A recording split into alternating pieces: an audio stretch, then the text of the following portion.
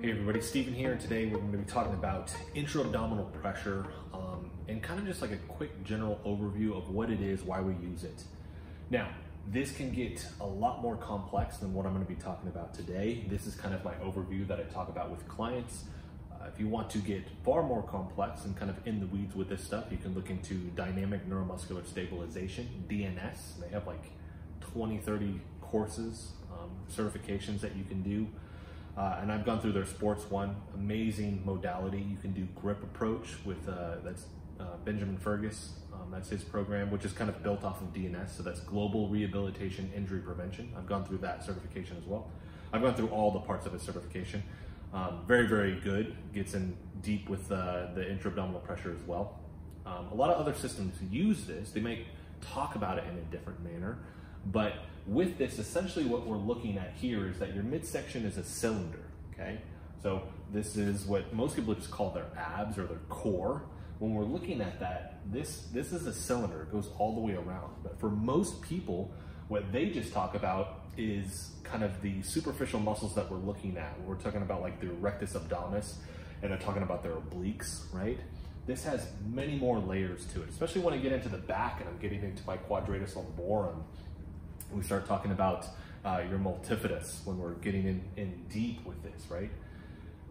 You can get into your psoas and your iliacus and all these other things as well, but there's a lot more going on here than just my abs, okay?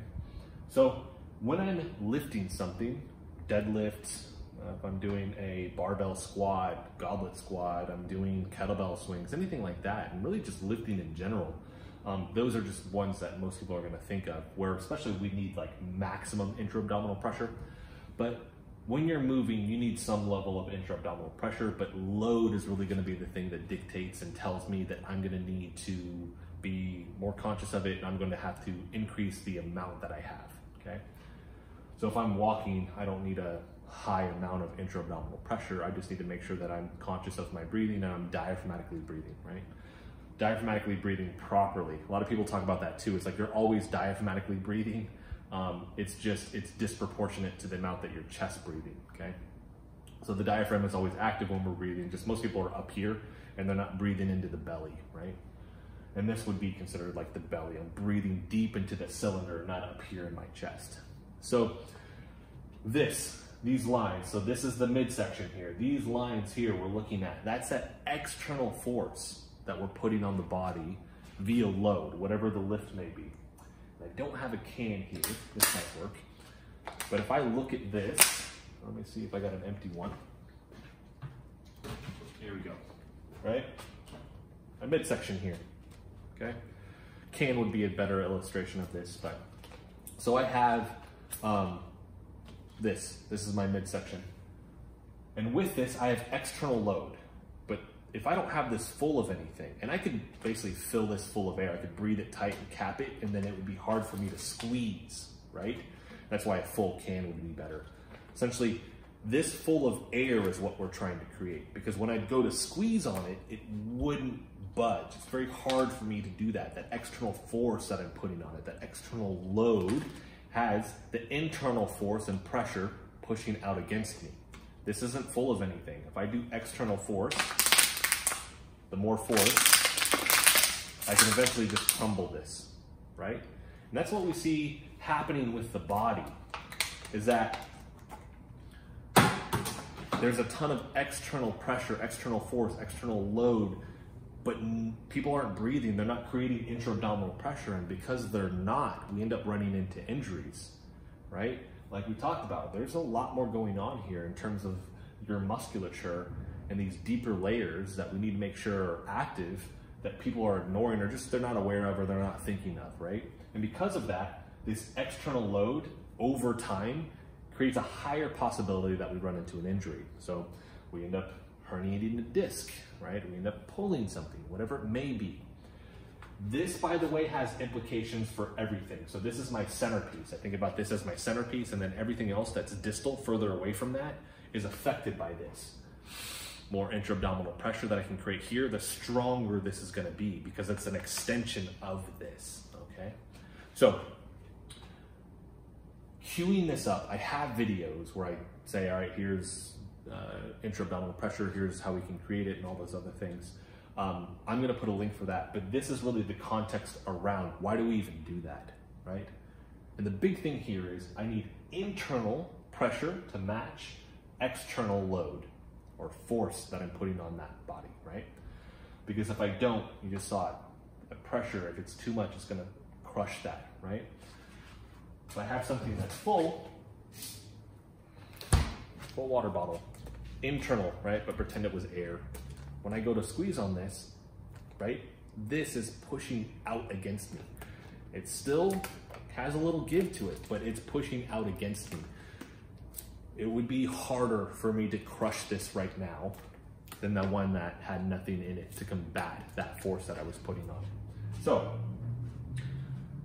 deadlifts, these big lifts, super duper important, but this actually is something we take and we apply to a lot of other things. And that's why I recommend looking into something like DNS, Dynamic Neuromuscular Stabilization. I'll put links for some of that stuff. Looking into grip approach with Benjamin Fergus. Functional range conditioning talks about this. There's a lot of other modalities that talk about this. The kettlebell guys understand it, right? So they understand whether that's the Russian kettlebell certification or Strong First. You'll hear them, it's just the cueing's different. They want you to because they do a bracing technique. And they want you to be verbal with it. Karate, same thing. You'll hear like or whatever, kia, whatever the action is, they're wanting to brace, okay? We are just adding an extra layer of consciousness to this where we're breathing in through the nose, trying to fill this. And not only just trying to fill this, but especially with grip approach, which is why I love that certification, that modality. How even is this? Am I having some pockets that we call, basically we say they're having leaks, right? I'm leaking down here. I need to cue this up because I know if I don't have good pressure here, but I have it everywhere else, right? It's gonna go to the back because that's not as supported as the rest of this. So basically that leak is, right? If I had a leak in this can, I had a hole and I went to squish it right here, but there's a cut, boom, it's gonna blow out on that end, okay? West Side Barbell, right? If you look at, is it Louis Fitzsimmons? You look at his stuff. He braces. He tells these guys, he's known about this for a long time. Now he doesn't cue it the same way, but he understands the notion of bracing against the external force. Anybody that wears a weight belt, right? You're doing it, it's just not to the same level that these other modalities are basically saying that you need to be aware of. And this is where I do think it's important, but the belt, if I put it around me, it's so I can breathe in and push against it. It's reminding me, one, it's a belt, so yeah, it's creating some type of structure around my back so that I'm supported. The other thing is that if I brace against it, which is what West Side Barbell guys and powerlifters are gonna do, but if I deep breath and push against it, right, it gives me something that's tactile that my body understands, okay, I can push that internal pressure against that. And now I have a very, very solid cylinder here in order to maximize the amount that I can lift and reduce the chance of any type of injury. So hopefully that helps anybody. If there's anything that I didn't cover, or maybe you need a better explanation of, let me know in the comment section. I'll definitely do that for you. So thank you guys so much for watching. I really do hope this helps. Anything else that you would want to see, like I said, let me know in the comment section, even if it's not related to this, just because it helps with my content. I want to make my content basically things that are really going to help you guys, that especially if you can't afford a personal trainer, these are long-winded explanations. All this stuff I cover with my clients. Everybody has to look at this stuff, and I do it in a long format, which is what I really wanted to do with this channel. So thank you guys so much for watching. Check back soon for more videos, not only the intra-abdominal pressure stuff, but we're gonna get more back into the natural movement stuff. We'll get into some correctives, lifting technique stuff as well. And anything else that you guys want to see, let me know and I will cover that too. Thanks for watching.